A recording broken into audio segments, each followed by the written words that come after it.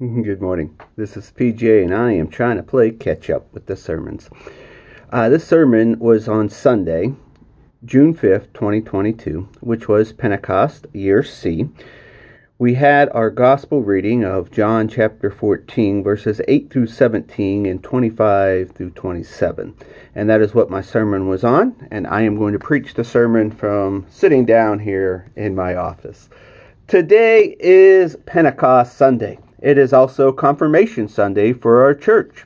We have 8 students who are affirming their baptism. They will affirm their intent to continue in the covenant God made with them in holy baptism. Hopefully, by now, the baptismal promises are becoming more and more familiar. Here are the 5 promises. Live among God's faithful people. Hear the word of God and share in the Lord's Supper. Proclaim the good news of God in Christ through word and deed. Serve all people, following the example of Jesus, and strive for justice and peace in all of the earth. The first reading from Acts is the scripture that normally takes center stage at Pentecost. It is the story of Pentecost, so it makes perfect sense. However, this morning I am going to rest more into the gospel reading. I think that the gospel reading, John challenges us to think deeper on how we come to the point in our life where we believe. Believing or belief has been a constant conversation in our Bible studies, but it is also a topic that we have wrestled with in confirmation. Jesus knew that we would struggle with belief. Believe.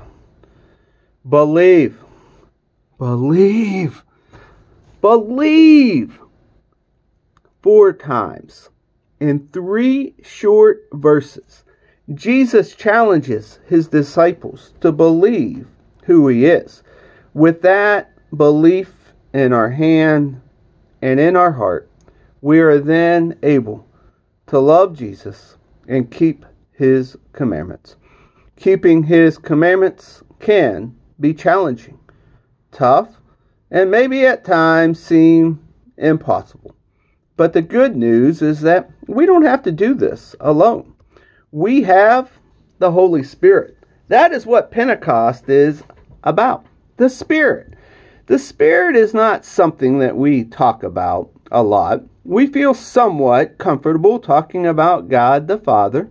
We can somewhat grasp God in Jesus, though we wrestle with Jesus and with him being God and human and how that plays out.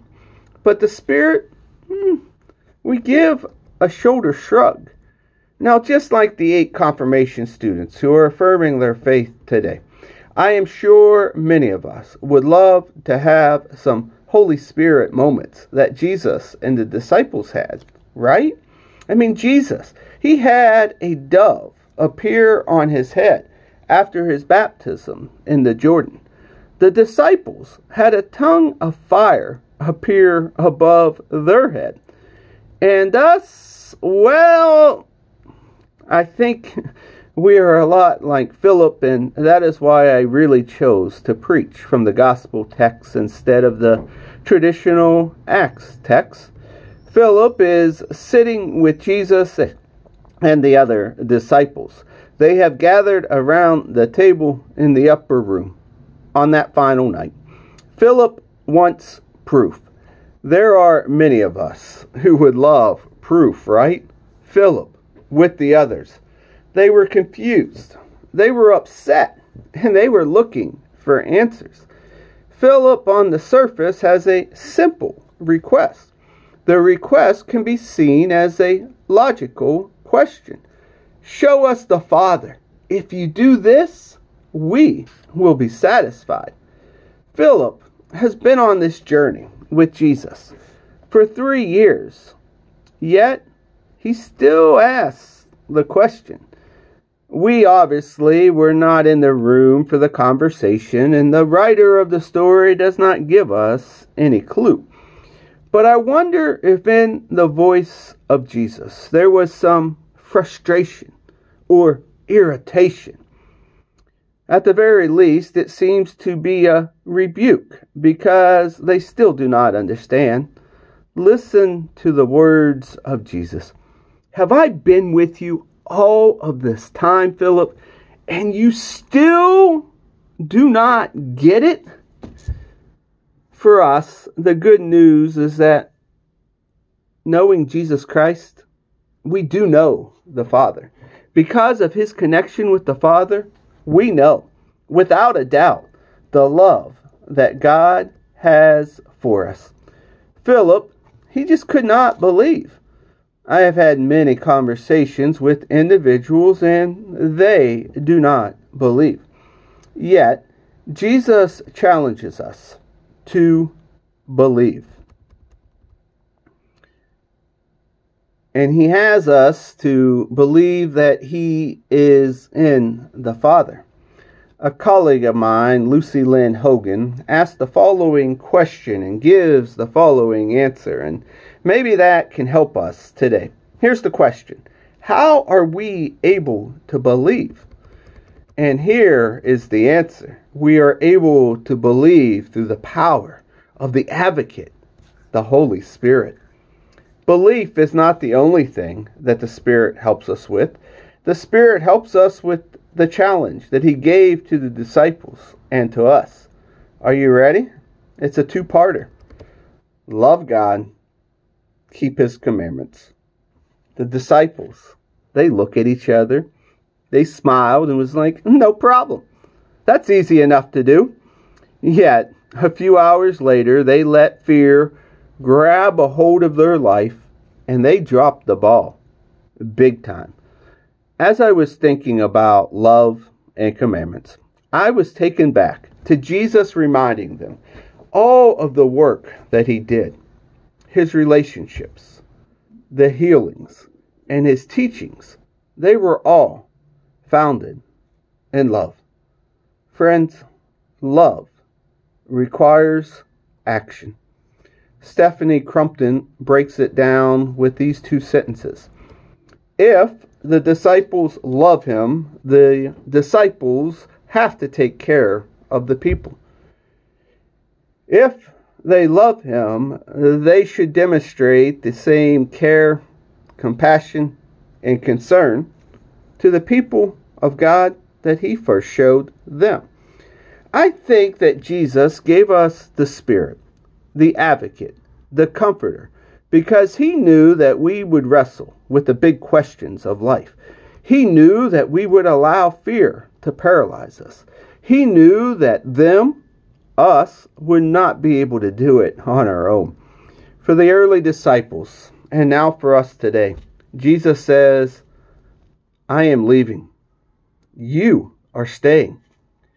You have work to do. To make the work easier, I am sending the Holy Spirit. With the Holy Spirit in you, you will be able to continue the work.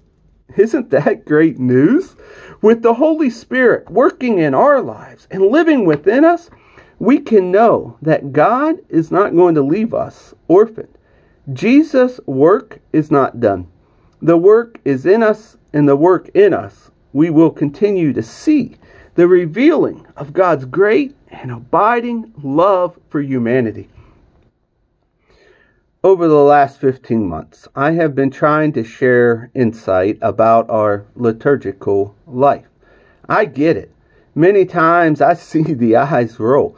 But I believe with being in the Lutheran Church and us following the RCL in the liturgical season, I need to highlight and emphasize part of the journey.